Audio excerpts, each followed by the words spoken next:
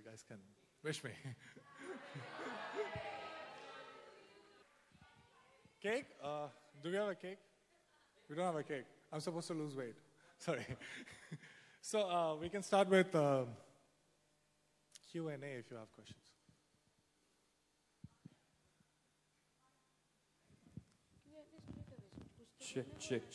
check. क्या तैयारी की?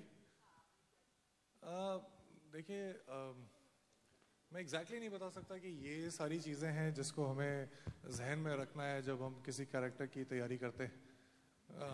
बॉटम लाइन ये है कि आपको in your head you have to think that you have the authority to play that character. तो जितनी सारी चीज़ें लगती हैं वो रिसर्च, डायरेक्टर से बात करना, बहुत ज़्यादा हमें एग्जैक्टली पता होता है जब हम रिसर्च कर रहे होते हैं कि हमें क्या नहीं करना है, क्या करना है, इसलिए हम फिल्म बनाते हैं।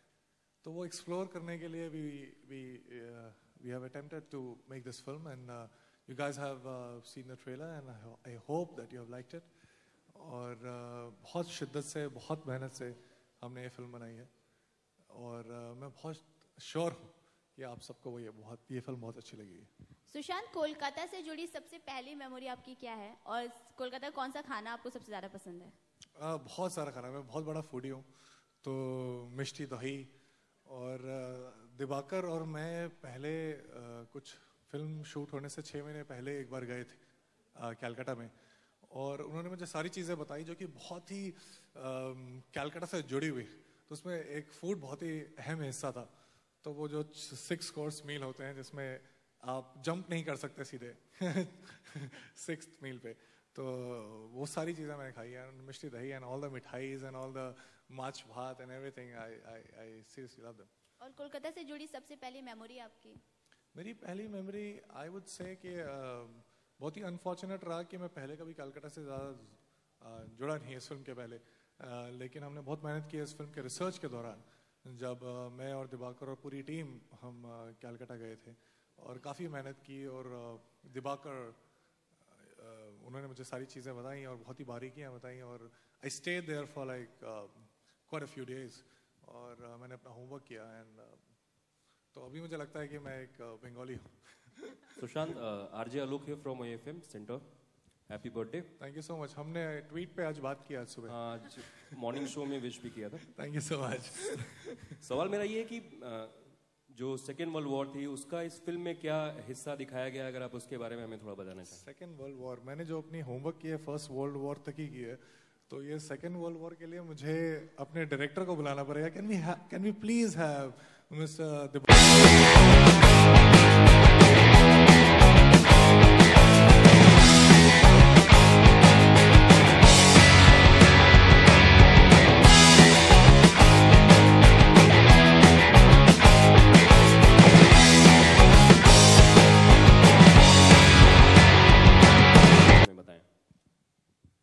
देखिए, ब्योमकेश एक डिटेक्टिव कहानी है। अब डिटेक्टिव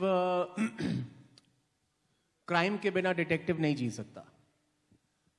जहां पे अपराध नहीं होगा वहां पे डिटेक्टिव की रोजी रोटी नहीं चलेगी। अब सेकेंड वर्ल्ड वॉर के टाइम पे कलकत्ता में क्या हुआ कि कलकत्ता में क्राइम का नेचर बदल गया। सेकेंड वर्ल्ड वॉर के लिए कलकत्ता वर्ल्ड हिस्ट्री की स्टेज पे आ गया था। बर्मा से जापान इंडिया में एंट्री लेने की कोशिश कर रहा था, एयर रेड्स हो रहे थे, बम गिर रहे थे शहर में।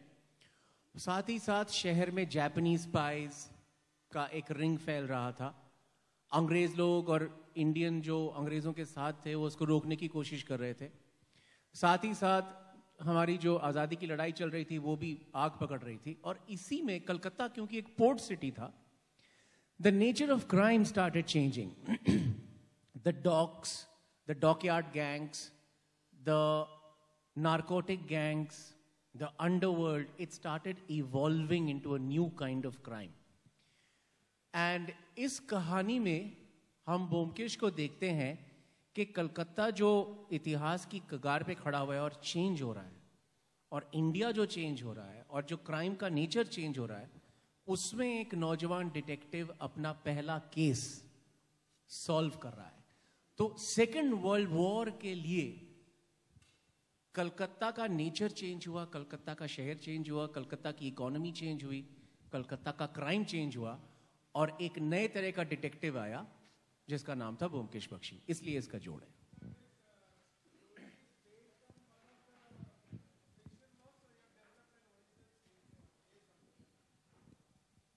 It's totally inspired and based on and adapted from the works of Sharadindu Banerjee.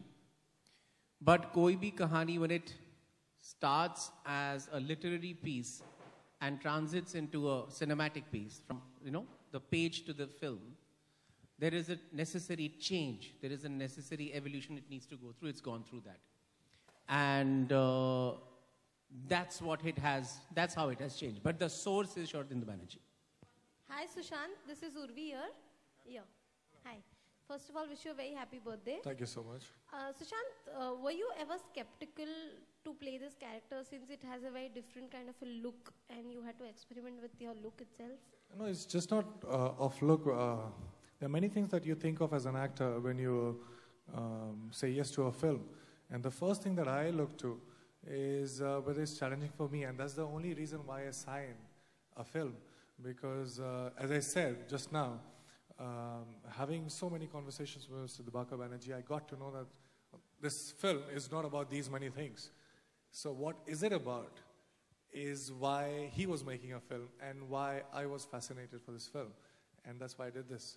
So that's what that was a challenge, and that's precisely the reason why I did this film. And hopefully, during the process, I did my research, I gave it my best, and I felt the character. I thought that I have this authority to play Byomkesh on screen, and hopefully it translates to what audience see it and what they feel about the film. Thank you. I would like to compliment on to that we both of us realize that we are taking Bollywood has a tradition of representing young men in a certain way, and this kind of flies in the face of all of that. And perhaps the coolness of this guy is the fact that he's completely ordinary. He's not a fashion plate. He's not even contemporary. He's from 1943, which we think is some बाप दादों का ज़माना. लेकिन हमारे बाप और हमारे दादा भी कभी जवान थे. और उनका भी दिल धड़कता था. वो भी प्यार करते थे. वो भी एडवेंचर करते थे. वो भी मारामारी करते थे. वो भी गालियाँ देते थे. वो भी लव लेटर्स लिखते थे. उसमें कोई तब्दीली नहीं हुई है. So I think we took huge calculated risks and pushed Byomkesh's look and styling to something that the Indian Hindi film audience has never seen before. At the same time, if you see the trailer, the tone and style of the tone and feel of the film, the mood of the film is completely contemporary. So that's how we are trying to go for it. And I really hope it catches on because एक ही तरह के representation बार-बार सारे hero एक दूसरे के clones लगने चालू हो जाते हैं. उससे क्या होता है कि वैरायटी नहीं होती और हम खुद नई तरह की कहानियां, नई तरह के लुक्स के साथ एक्सपेरिमेंट नहीं कर सकते. तो देखते हैं क्या होता है.